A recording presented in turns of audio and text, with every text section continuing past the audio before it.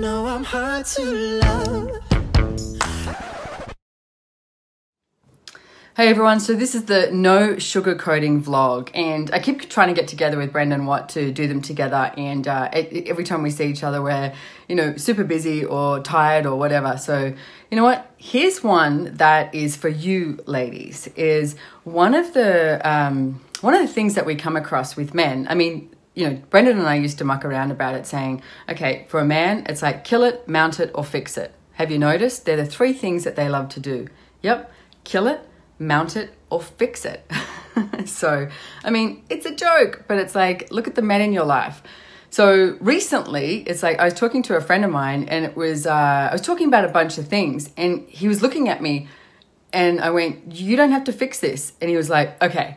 So we sort of made this like pact that it was like, all right, tell me when I have to fix it. You can keep talking to me, and if I don't have to do anything, I'm not going to do anything, but tell me when I have to fix it. And I was like, deal. Done. Made it so much easier. So I highly recommend to do that with your male friends or with your lover, husband, boyfriend, whatever that is.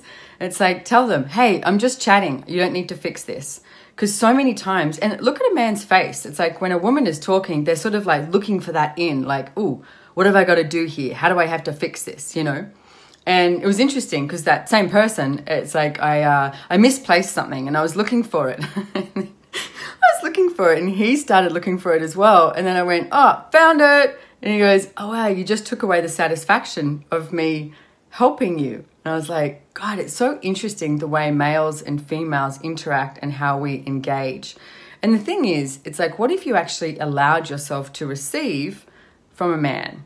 It's like the man really likes to help you out, likes to help the women out. It's like a man, likes to fix things for you. It's like they like to make sure that you're okay.